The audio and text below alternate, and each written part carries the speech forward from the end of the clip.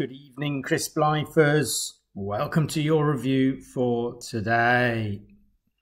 Now, some weeks ago, I reviewed the Pringles Sizzl'n Cheese and Chili Flavor Crisps, and I rather liked them. So when I saw this in the shop today, I couldn't resist but buy it. This is the Pringles Sizzl'n Extra Hot Cheese and Chili Flavor. Now I know I can see that Tigger's really excited about these. He likes his fiery crisps. Let's hope that these will live up to the billing. This is a 180-gram bag pack, and just be really careful there, folks, because this is exactly the same size can as the regular Pringles flavors, but they are 200 grams. So they're trying to pull the wool over our eyes here. It's really a bit cheeky, and I'm not a fan. You know, if it's only 180 grams, well, then you should make it and put it in a slightly smaller pack. That would be better for the environment, and it would be a bit more honest with us. Nevertheless, let's have a pop into here, open these up, and yeah, I mean, you can see that there's been a bit of settling there. When you get the sour cream and onion Pringles, for example, it's full right to the brim, but here we've lost 20 grams of crisps. Bit cheeky.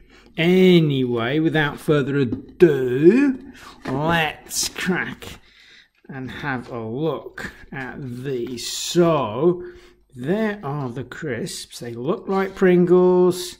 Everything about them says Pringles.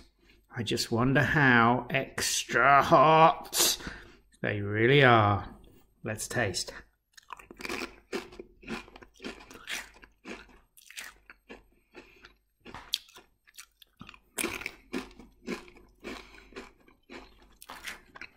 Okay.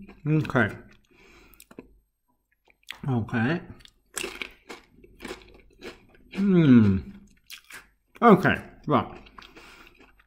Mostly good news, I think. These are the regular Pringles Crunch, not the crunchiest of crisps, but it's just a terrific shape. And that brings the score up to a 3 out of 5.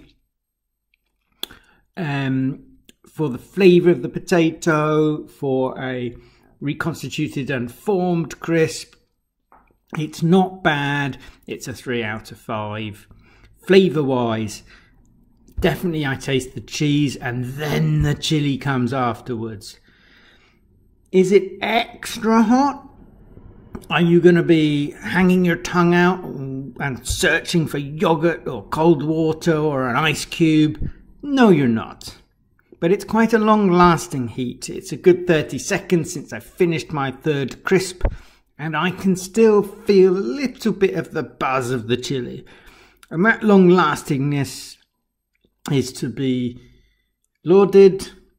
So I think flavour-wise, I think it's quite good. I'm going to give it a 4 out of 5. Munchability, we all know that Pringles are off the charts when it comes to munchability. Unless I particularly disliked the flavour, I don't see that I can give it anything else except a 5. In terms of value, I did pick these up on sale at a rather strange price of £1.65. It's not great value, but it's not bad value either. I'll give that a 3 out of 5. Overall, this is a good crisp, and the sum of Pringles is always greater than just the constituent parts. So I'm going to give this a 4 out of 5. I like this sizzling range. It's pretty good. There's some extra options for us Pringles fans, and I recommend it. 4 stars. Keep up the good work, Pringles.